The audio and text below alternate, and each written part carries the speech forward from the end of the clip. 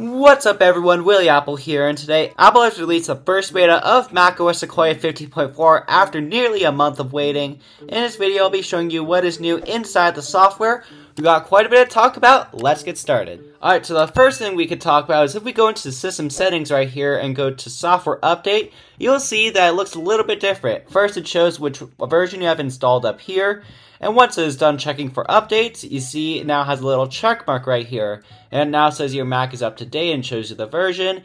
And finally, something that we have been waiting for a long time is that we now have a manual check for update button.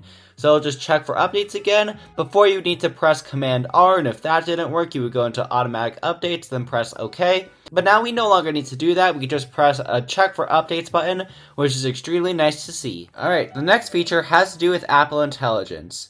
So your Apple Intelligence will get re-downloaded here again, but we got a couple brand new things inside of here. The first thing is if you were to press this button right here and wait a little bit, it will now give you some suggestions. So if you just click on one, you will just type it in for you and it will give you some suggestions. Which is extremely nice to see that we now have suggestions here. If we use something more often, we could just click on it. Now I'm pretty sure these are just suggestions and they might change, but there's no word yet if these will automatically adapt or not. And now the next thing has to do with image playgrounds. We've got a brand new style right here called Sketch.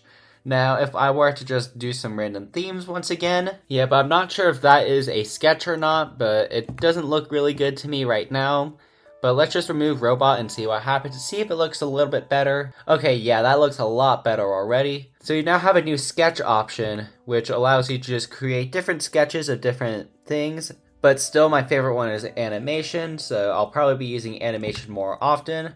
But it's just nice to see that we now have this inside of Image Playgrounds. Now the next thing is that we got some brand new languages supported with Apple Intelligence. So before it would not be supported in these following languages, which are French, German, Italian, Spanish, Portuguese, Japanese, Korean, and traditional Chinese. But now they are all supported here inside of macOS 15.4. Now while Apple Intelligence was enabled in the EU, there are no changes for regions at the moment, it's just languages. But Apple could be gearing up to release Apple Intelligence inside of China, since currently that is banned for some reason. But hopefully they bring Apple Intelligence to more places very soon. Now next thing is that we got a brand new shortcut action in here. So if I were to type open conversation, you'll see that this is brand new. If I were to click right here, we'll show some conversations. If I were to just play the shortcut right here, you'll see that it just opens up in the Messages app as you would expect. Now I know Siri still sucks, but we still got updates with Siri. So if we were to go inside of here and choose a voice, you'll see we now have 2 more additional voices. So if you live in Australia, you'll be pretty happy to see that you got more voices for Siri now.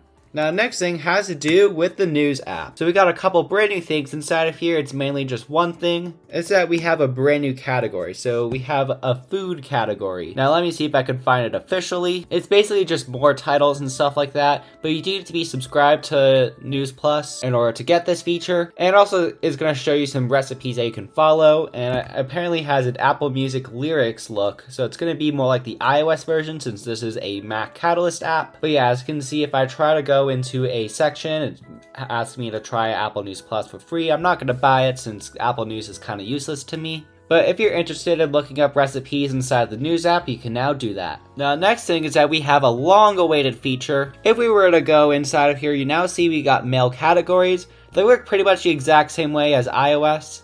So if you were to click on it, it will show you all of your emails. And you also got primary, transactions, updates, and promotions. Pretty nice that we now have mail categories inside of the mail app. And if you want to get back to the old view, you can simply just click on primary again, or you just go into view and click show mail categories, and that will just turn off mail categories completely. And there's also a brand new section inside of here that shows you what all the categories are about. And Mail will be doing a little upgrade. So as soon as you update and open up the Mail app, it will optimize stuff it says, and it will make the Mail app better with categories and stuff like that. Next, we got a brand new widget inside of here built into macOS. So if I were to scroll down to the Podcast app, you'll see we got a brand new library widget. So this will show you some of your saved episodes, and we also got one for shows. So if I were listening to the show, I guess I was listening to an Apple event one day, you're gonna see we now have these features. Now they are really nice widgets inside the monochrome, but still pretty nice that we have them inside of macOS. But I'm going to be removing these as I don't use the podcast app at all.